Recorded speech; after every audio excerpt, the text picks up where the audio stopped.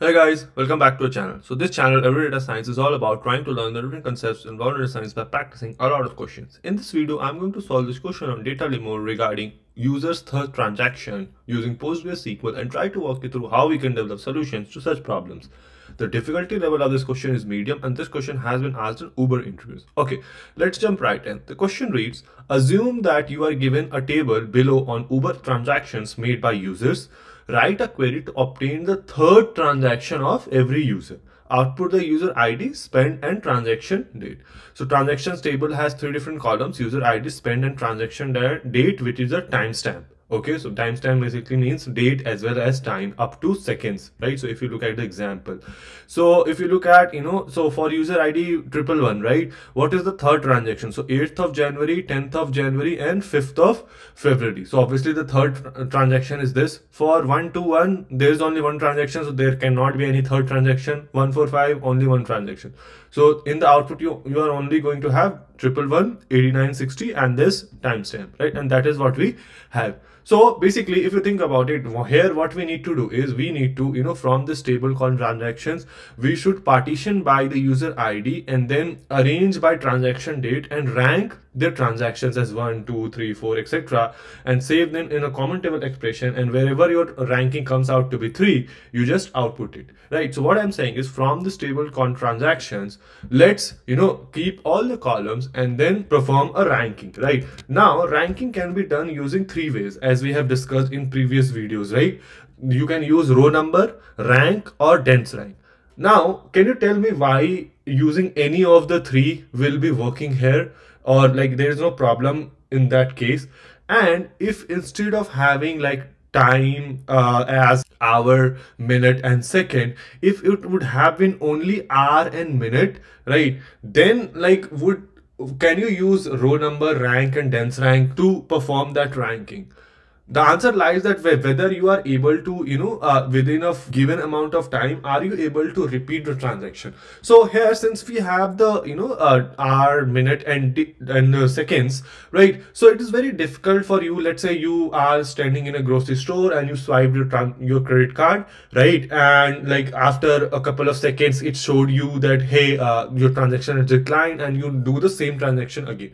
So obviously in that case, this part will change, right? So if you use row number, rank, or dense rank, the ranking will be different, right? However, if it was only, hour and minute, then it would have, like, both those examples would have the same transaction date, right? So in that case, when there is a tie, then the rank function and dense rank function performs differently, right? So here it is very difficult to swipe your card again within a second. So but yeah, like just to be sure and just to make this solution generalized, let's use the row number. But let me know if there is a problem with using rank or dense rank in the second case. Like, I think I gave the answer, but like if you have any other opinion, let me know. So row number, right? And then what we need to do is, since this is a window function, we need to write the over clause, right? And then for every user, we need to find out the different transactions, right? Rank 1, 2, 3, 4, etc.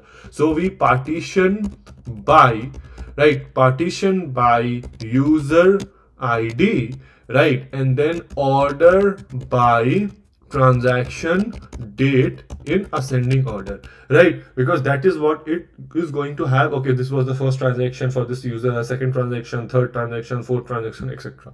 Let's alias this as maybe transaction number, right? Let me go ahead and run this, right? Let's see what we are having. So here, if you see, right, so for user ID 111, you have transaction number 1, 2, 3, right? Similarly, for 121, we have the same thing: 145, 230, 263, etc. So now once you have this, then what we can do is we can save this in a common table expression. So with CTE as, and then this entire thing goes into parentheses, right? And then from this common table expression, let's keep only those rows where transaction number is equal to 3, because we want only the third transaction of the user, and we need the 3 columns, right? So select the user ID, the spend column, and the transaction date column. Okay, and since we don't need to order this by anything or else, right? So let me go ahead and run this to see what happens. Okay, so now we have the output. Let me go ahead and submit it so it passes all the test cases. So yeah, this is accepted and this is how we do it. So not a very difficult question. All we had to do was, from this table called transactions date, we had to find for each of the users which transaction is first, second, third, fourth, and we use row number. In this particular case, you can use row number, rank, or dense rank, right? But we also discussed about a scenario where it might be difficult to use a rank or dense rank, and why that might be the case. And once you have the information, right, the different transaction numbers, and then you can only keep those rows where transaction number is equal to 3 and return the desired output, right? So yeah, this is how we do it. Let me know if there is a better way or a more efficient way you can think of to solve this question. Let the solution be in the comment section below, and I will see you guys in the next video.